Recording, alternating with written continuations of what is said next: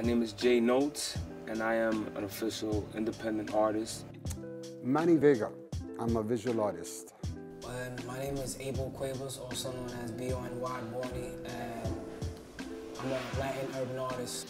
My name is Brendan Manning, and I am an illustrator / designer. Street art is one of the most hybrid forms of artistic expression in our modern world because its purpose is to draw upon what the viewers know and manipulate the physicality of the subject to make their point. Born and raised here in New York City, the Bronx, and also East Harlem.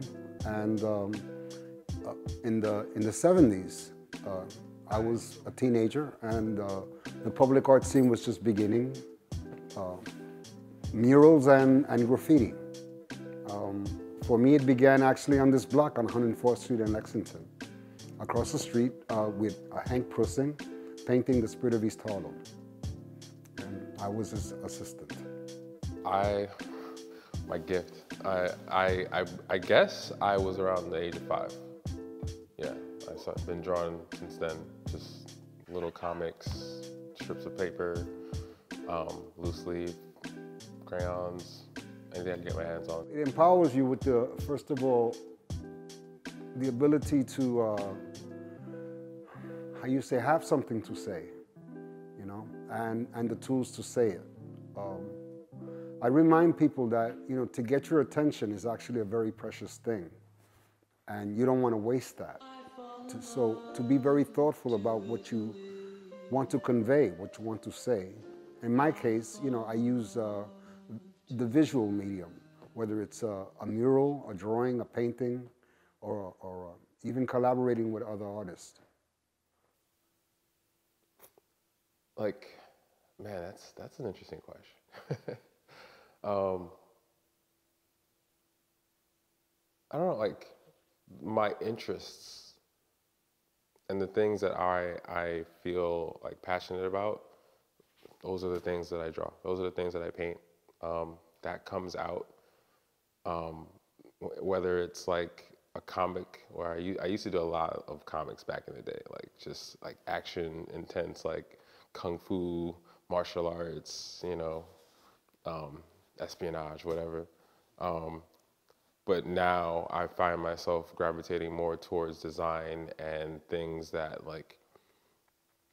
that tell a visual story when it comes to an identity. So it all depends on where I'm at mentally, and if it's just me stripped down, bare bones, I'm probably doing some sci-fi space epic, because I'm obsessed with space and astrophysics and whatnot. So these are right there. There's some sketches, life sketches based on models, and real quick, most of these are done in 20, 30 seconds. It's a strike of black lightning. If I'm just paying attention to my neighbors, I don't need a television, my life is interesting just living around my neighbors, interesting enough to make it the topics of the art that I create. I think that's why people like what I do, because they see themselves in my work. They consider me almost like the storyteller of the neighborhood. And that's also why I take that seriously in terms of historically. I'm thinking about the future, 50 years from now, 100 years from now, when we're not around anymore. And so I choose to use mosaics, mosaic glass, mosaic stone. Everybody's living, a life, and each life is a theater unto itself. Spanish hip-hop is directly influenced by United States hip-hop and the hip-hop produced in Latin America, and to a lesser extent by other European countries such as France and the United Kingdom. At the same time, Spanish hip-hop has an international audience, including tours, collaborations, and mixtape exchanges in Latin America, the United States, and Europe.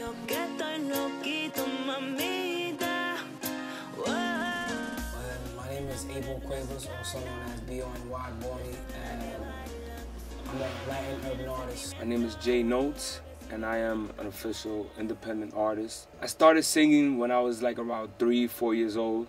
I always had a fond for music. mostly Spanish music since I'm Dominican, so I grew up listening to all the merengueros and all the salseros, and that's where it really started. And then I started doing it again when I was like 14, 15 with people from my neighborhood. And then I started taking it serious like around 21, 22, started pursuing for a career, little by little, it was the passion that I love. Mom was always pushing me to go to school, doing this and that, but my love was always music. Pretty much I was like about 17 or 16. Like I started doing music while, let's say, just like hanging around and playing with everybody inside the cafeteria, banging on tables and whatnot. And one thing led to another, and all of a sudden, like, I developed the skills for it. And well, now I'm here. I'm doing music. I speak for those that are locked up. I speak for those that are in love. I speak for those that are not in love. I speak for those that can't speak. I speak for those that can't see, So when I find my voice through Spanish, speaking Spanish and doing music in Spanish, it gives me the freedom to connect with everybody that does speak Spanish. And pretty much the fact that, like, I was able to find myself within music and actually create something from nothing. And as I kept actually making more songs, like, I kept getting better at it. And, like, I noticed I can really do something out of this and hopefully influence a lot of people. We have a country where to assimilate, you have to speak English. And I think that where he was and the way it came out didn't sound right to me. We have to have assimilation. To have a country, we have to have assimilation. I'm not the first one to say this, Dana. We've had many people over the years, for many, many years, saying the same thing. This is a country where we speak English, not Spanish. We got to keep it very alive, because at the end of the day, Spanish is one of the most spoken languages in the world. So for him to say that, it gives us even more power to counterattack and keep it alive and open, It's not about that Spanish people in control. Is the whole point is we have to stay united, and we have to be strong, just like, Cortez, Ocasio, she's a big inspiration, even if she don't sing or nothing, but she inspired other people to be in the political game and have a higher voice for Spanish people, for Hispanics, Latinos, and everybody. I mean, you got to keep it alive, because it's like you're denying people their identity and who they are. At the end of the day, you got to recognize that America itself is and was founded by immigrants. So it's like, we are all immigrants, even the president itself, and he knows it. So it's like, you have to embrace your culture and who you are, because that's what America is all about, all the cultures together, uprising.